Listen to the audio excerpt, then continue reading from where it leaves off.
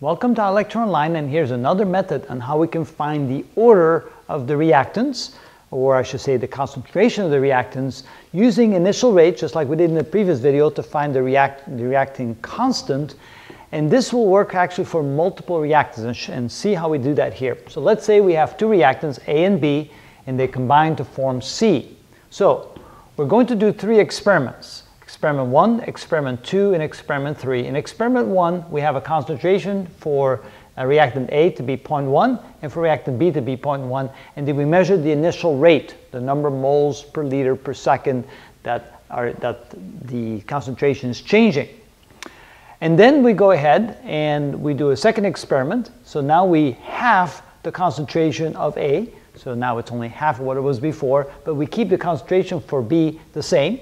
And then the third experiment, we'll go back and return to the initial concentration that we had before for A, but now we change the concentration of B to half of its original value. In each case, we measure the initial reaction rate. So what we then do is we compare the change in the concentration to the change in the rate for A. We then compare the change in concentration for B and the rate that happens for B. And it's not really that we're comparing the change, but we're comparing the concentration of the initial concentration of A when it's like this to the concentration when it's like this. So we compare experiment 1 to experiment 2 because that's where we change the concentration of A. And then we find the ratio of the rates. And then we find the ratio of the concentrations for B when we change it from here to here. So again, and this should be 3, not 2, because we compare experiment 1 to experiment 3, because here we can see that the concentration of B changes from 0.1 to 0.05, going from experiment 1 to experiment 3. And then we compare the rates, so we can see how the rate changed, what the ratio of the rates is compared to the ratio of the concentrations. All right, let's do that.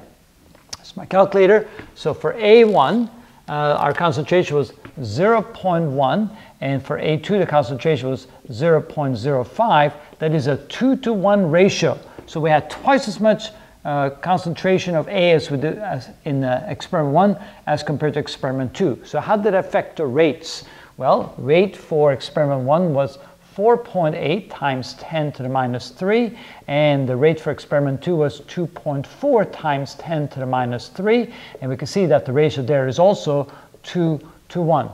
And so to find the order for A, all we do is compare the rate ratio to the concentration ratio. So in this case, the rate ratio would be 2 to 1, and the concentration ratio would be 2 to 1, which means the order is 1 for A. And so when we write the equation that the rate is equal to K times the concentration of A to the order times the concentration of B to the order, in this case, the order of A is 1.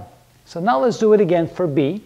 Again, we started at a concentration of 0.1 and we went to a concentration of 0.05, going from experiment 1 to experiment 3. So that would be 0.1 divided by 0.05, which is a 2-to-1 ratio, just like for A.